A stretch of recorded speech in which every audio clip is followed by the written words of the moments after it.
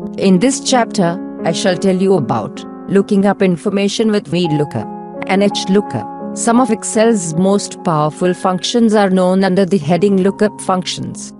They have widely used for looking up information from tables in the setup in column G.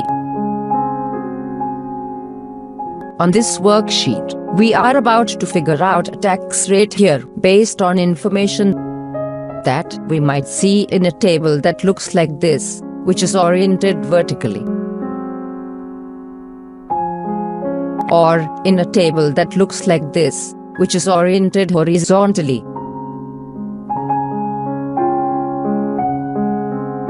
The Vlookup function, the HLookup function, which we are about to cover in detail. Next, I shall tell you about finding approximate matches with Vlookup. In column G of this worksheet, we need to look up the tax rate for this salary. By definition, Vlookup means search vertically in the left column of a table. The table might be on this worksheet, in another worksheet, or in another workbook. Anytime you have trying to use Vlookup for an approximate match, the information must be in ascending order if you hope to get coherent answers. So, in cell G2,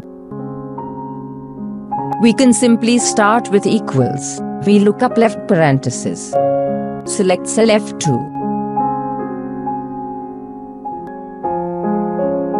Comma. Select these yellow cells here. Comma, we want to get our answers out of the second column. The function is complete. I'll just press Ctrl plus Enter here.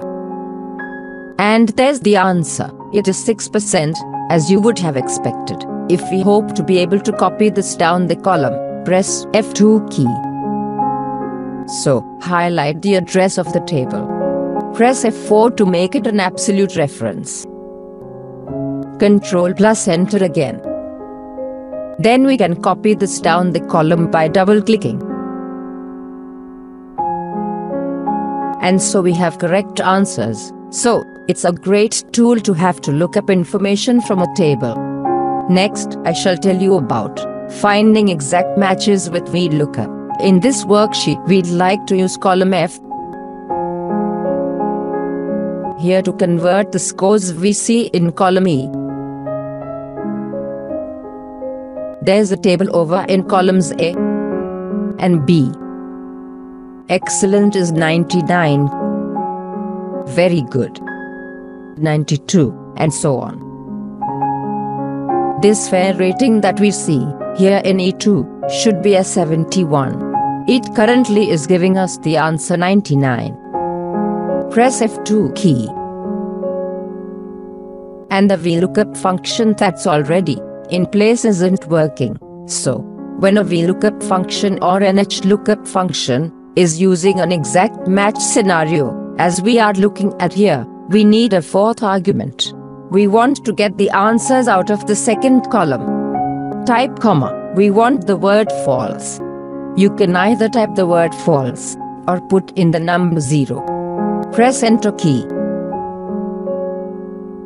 And we will get the correct answer. And before copying this, since we don't have a range name, we need to make this an absolute address.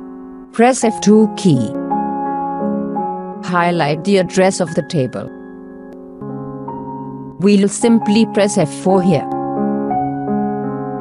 And then Ctrl plus Enter. And then simply double-click to make this work properly.